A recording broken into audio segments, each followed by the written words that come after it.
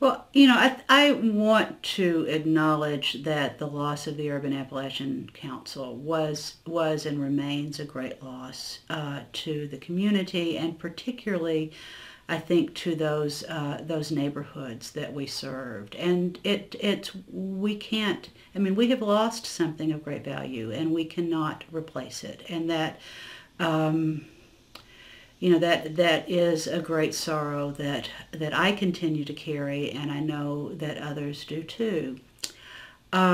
So I acknowledge that, we acknowledge that, and there may be some individuals who cannot reconnect directly because of that sense of loss and perhaps betrayal.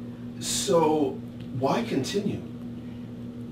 Why continue? What? Because it was, UAC was closing, the formal corporation was shutting down, and yet here we are, several years later. Why keep going? Well, the passion around the advocacy, the cultural celebration, all those things were still there, and those are things that we've discovered that we can continue. Right. They were never things that were well funded to begin with, and we can keep it going. Yeah, it's that this movement still has meaning and will still be useful to people. I know that the advocacy is still needed because the poverty and the substance abuse and crime and other issues are still there in our low-income communities, and there's still a very practical need for us, but there's a spiritual need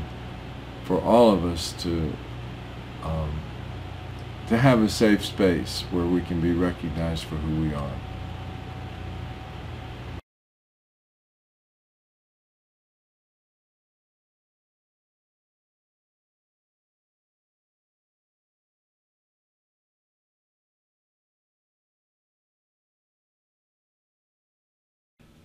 Well, I think the name, in a sense, says it, the Urban Appalachian Community Coalition, that it is coalitional work. So it's a work of networking, of bringing in people within the community who already are or want to be actively working on urban Appalachian issues together, so that we can do that more effectively. Okay, great.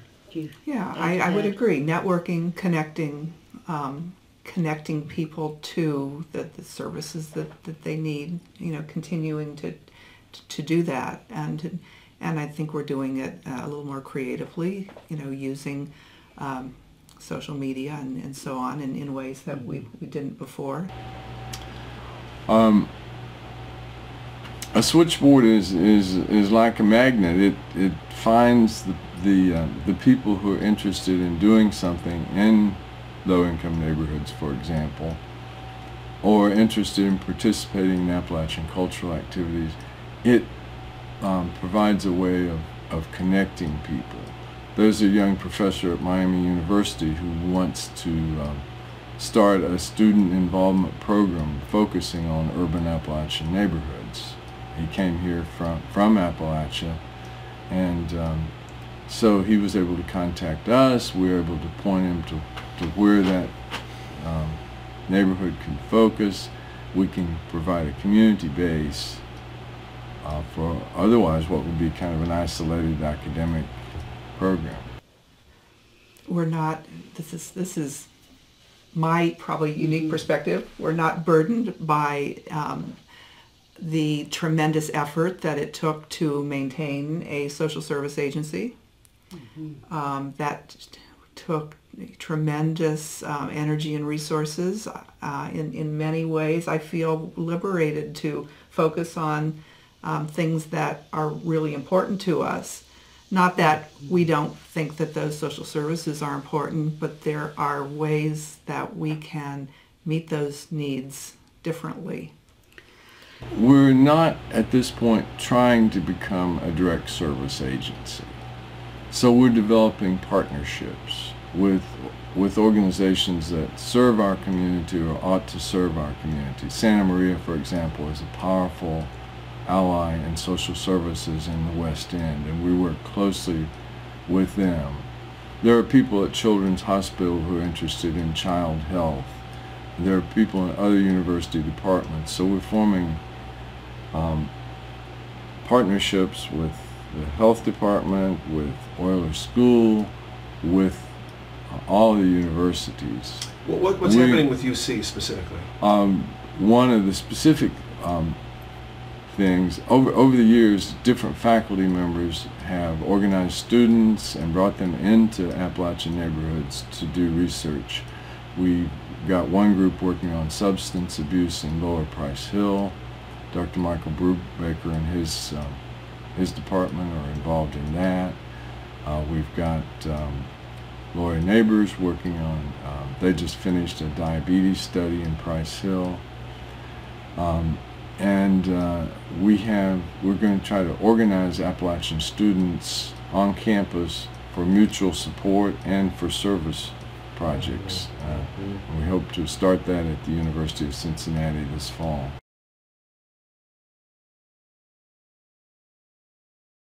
Exploring the metaphor a little bit that traditionally in traditional communities, oftentimes fabric is not in fact whole cloth. Fabric is pieced cloth in terms of quilts and other sort of useful items sewed together to make something else useful. And so, I think of the title that I think you contributed to fashioning for our, the Appalachian Studies Association conference that we're going to be sponsoring in 2018, Restitching the Seams.